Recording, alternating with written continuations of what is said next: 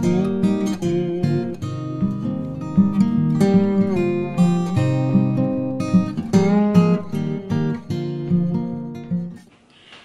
everyone, and welcome back to the channel. My name is Colleen, and today I'm going to be making barbecue sauce with a bit of whiskey and some huckleberries that I've managed to acquire. Right now the huckleberries are on in our region, but I haven't had a chance to get out to them. So a friend has picked these, and I am really grateful to have them.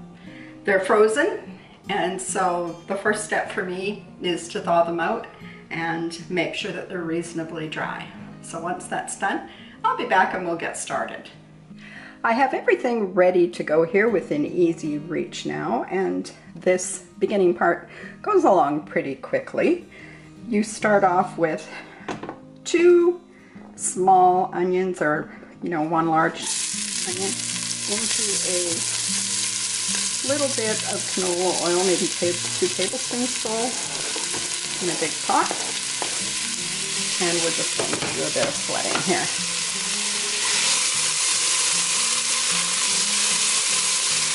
Not too much, we just want them to be a little bit translucent. I'm going to actually turn this burner down just a bit, because it doesn't need to be that high. And I'm going to continue to stir because I don't really want these to brown. I just want them to get translucent, which doesn't take too long. And when I think they're about halfway there, which is probably right about now, I'm going to add to this 4 cloves of garlic that have been chopped. Into the pan we go, because we want them to enjoy the sweat as well. And just to get these aromatics going. And yeah, as I said, we'll just keep stirring for a couple minutes. I was told recently that I talk entirely too much on my videos, and I chatter an awful lot. And I realize that I do. I'm a storyteller. Probably if my videos say how to, then I'll be giving you exact instructions without the chatter. But if they don't, you're probably in for a family story, or a bit about the community I live in, or a recent experience, or even my grandbabies. So that will give you an idea of which ones you could tune into that don't contain so much chatter. So I think these are good now. So I'm going to go around the other side of the camera, and I'm going to start adding the other ingredients to the pot. They are pretty simple. To start with, I'm going to add this Crown Royal Canadian whiskey. It's a small one, 200 milliliters, which comes out to about 3/4 of a cup.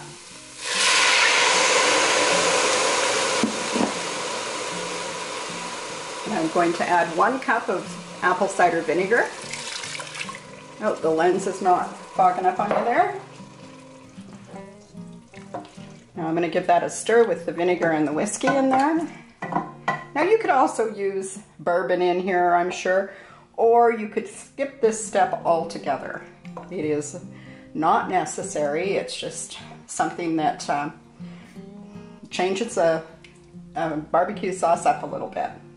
Now I have 1 cup of pretty firmly packed brown sugar. I'm going to stir that in.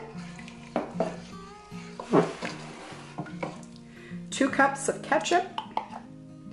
You can use whatever brand you like here.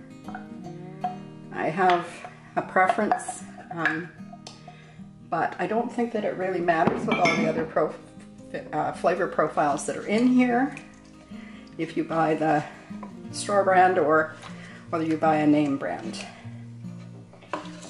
And now I'm going to add 1 tablespoon of kosher salt and 1 teaspoon of freshly ground black pepper. And just stir as we go. And lastly, in the herb section, well, no, I guess it's not last, but I'm going to add 2 bay leaves, which I will remove at the end of the process. And I'm gonna swipe by you here, and I'm going to add 1 chopped jalapeno with the seeds and membranes removed. And I do that because my husband doesn't like heat, and so I can get away with 1. But really the recipe should have 2. You could also, in its place, maybe add some red pepper flakes. That would pep it up a bit. And then last, I've got 2 pounds of huckleberries that I've defrosted and drained. And if huckleberries are scarce where you live, you're probably going to pay a premium for them if you're buying them from pickers. So that makes this barbecue sauce something for special occasions only. Because I think the going rate where I live is around $10 a pound. So there's 2 pounds in here, or 4 cups. And after picking huckleberries for a day, you understand that the people that are doing it have earned that money, because it's never on flat ground. It's never where it's convenient. So their bugs are bad. Where we live, the smoke is bad. The roads to get there are horrible. So if you believe in buying from pickers, then yes, don't shortchange them. They've earned every bit of it. Now we're going to bring this to a boil, and we're going to boil it 30 minutes so that we can reduce it and it will become thick. After that, when it's there, I'll come back. Well, here I am back. This sauce is definitely reduced by about half. And I don't know if you can see or not, but it's pretty chunky. And it will thicken some as it cools. So I think we're in a good spot here to carry on. So I am going to blend this up. Now there's a couple different ways you can do this. If you're really cautious and you're not wearing your brand new blouse, you can try to do it with one of these handheld blenders. Now if you don't have one of these, you could definitely use a regular blender, but maybe do it in a couple of batches. And when you're done, you may, and when you're done, you may have to take the contents and put them back in the pot and reheat them just so they're hot enough.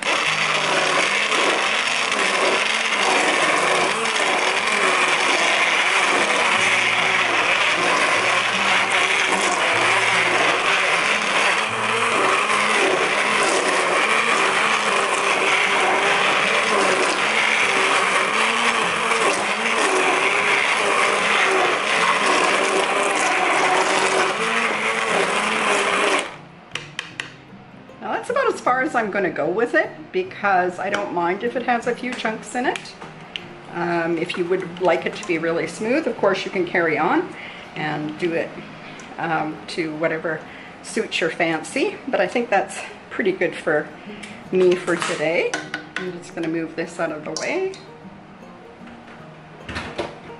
into the empty sink, and I'm going to give this a stir just to double check that that's where I want it to be. And you may have noticed now that it's thickened up quite a bit more just blending the berries in. Now I'm going to start to fill the jars. I've got my jars heating in the sink, so I'll be reaching back and forth to bring out the hot jars. I think I'll bring 2 at a time. And I've got a funnel, but I don't always use the funnel. Maybe I'll give you a little more show here. So I'm just going to use I think this is a 1/4 cup measure, but whatever you can handle. And I'm going to fill these jars within about a 1/2 inch of the top. And there's the first jar. I'm going to reach over here and grab a lid that I've had on the stove in the hot water. And I'm just going to wipe down the rim because this is going to go into a hot canner, so everything should be hot. Lids go on fingertip tight. On to the next jar. And there we go. Now, because I've used huckleberries in this recipe and not blueberries, it has a really strong berry flavor and would best be suited with maybe venison or beef rather than something lighter that it would completely take over like chicken. It would probably be okay with pork too. It's a pretty strong recipe. I have added liquid smoke to these recipes before, but I find that this particular recipe you definitely don't need to add the liquid smoke to, unless the smoke is what the flavor you're going for. You can see this goes pretty quickly, and I am just hurrying a little here because you probably don't want to watch me fill every jar, but I'm going to, because this is what's easy for me, and I'm happy to have you along. So I hope that wherever you are, you're doing well. We have forest fires raging all over the province of British Columbia, and so most places here, and particularly, well, not particularly, but as well as the place that I live, we really haven't seen the sun for about almost 2 months, it feels like. At this time, we are not in any imminent danger from the forest fires, but people that we care about are, and so we're praying for them and hoping that they will come out of this unscathed, because we have lost a couple small towns to these wildfires, and it's heartbreaking for the people that have, you know, that are suffering these huge losses. I'm just going to get these seals on. I better check that one. I'll double check this one. I don't know about you guys, but now and then I forget to check my seals, and then I find myself trying to second guess whether or not I did it or I didn't do it. If you find yourself in that circumstance, you should probably assume that you didn't do it and take the ring and seal back off and clean them both and then reattach them. Especially, I mean, if you were just going to do this to put it into your fridge to keep it in your refrigerator, I wouldn't worry about it. But if you are doing this for long-term storage, then you definitely want to have a nice clean seal on your jar. I guess this little bit that's left in this jar will go on our dinner tonight. I'm making pork ribs actually, so we'll find out how it's going to taste on pork. So there we go. Now I've got these jars all ready. I'm going to drop them into a water bath canner, and I'm going to water bath can them for 10 minutes just to make sure that they seal, and I'll have them ready to put in the cupboard.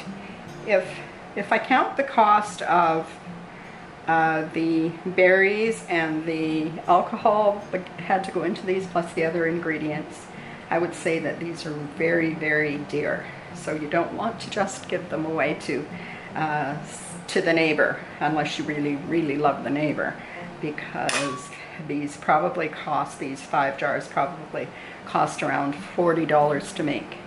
That's kind of obscene, actually, when you think about it, but as a special gift for somebody that you really care about, this would be amazing. So save it for somebody special, or just keep it for yourself, because I'm sure that you deserve it. I hope that you've enjoyed today's video, and that if you have, you will like it and share it with your friends, and consider subscribing to the channel.